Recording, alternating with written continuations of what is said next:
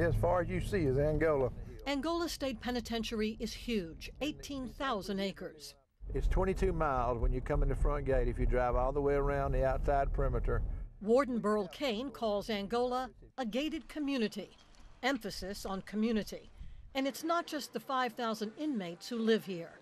Of his 1,500 employees, 600 of them are residents. And the warden himself lives here. We have a swimming pool down here for the kids and ballparks, and there's a post office in front of us.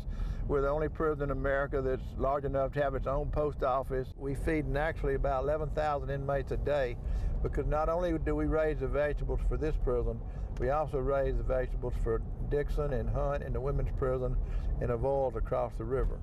The vegetables are farmed with mules and horses and harvested by hand. A little primitive, he says, but it works. The mules crank every morning.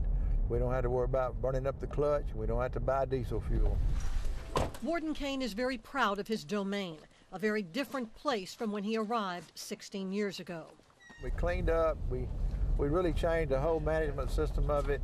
We got accountability from the staff, and we stopped being oppressive. And the corrections means correct deviant behavior. It doesn't mean torture and torment. It doesn't mean lock and feed. He has taken those words very seriously and created what he calls moral rehabilitation. It is what he calls his greatest contribution. Morality. I'm real proud that females can walk anywhere in this prison with no whistles and catcalls. I'm real proud that we don't curse here. There's no profanity in prison. And that's big time.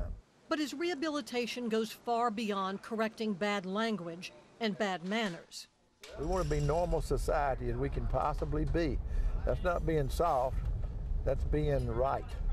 And I'm trying to rehabilitate them. The moral rehabilitation is the only true rehabilitation.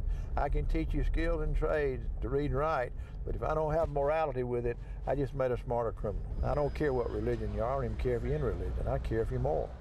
He started the moral rehabilitation by first talking with prisoners and letting them talk to him.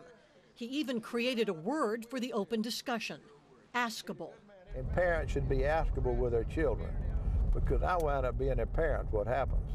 And then I got to make them do everything you should have done as a parent. I got to teach them to discipline and to respect others and just get control of them. And it's a shame it has to be an adult.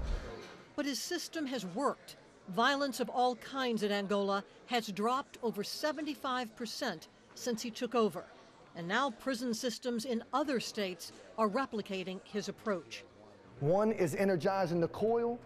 With numerous programs to teach prisoners trades, even art, Burl Kane calls Angola the land of new beginnings, whether a prisoner ever gets out or not.